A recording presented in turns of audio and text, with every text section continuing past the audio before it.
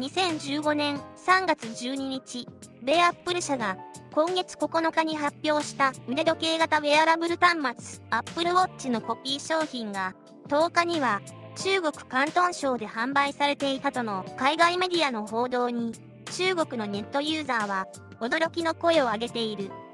中国紙参考消息電子版が伝えた。10日夜、広東省深セン市ではすでにアップルウォッチのコピー商品が販売されているとの情報が画像付きでネット上に流れた。画像にはアップルが4月24日発売予定の最上位モデルアップルエディションの色違いと思われる商品が並んでいた。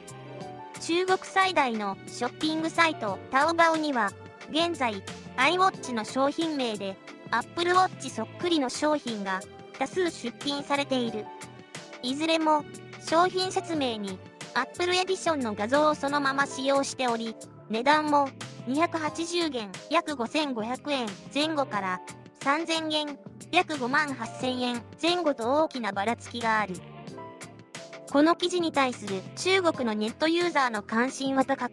さすが世界のパクリ大国。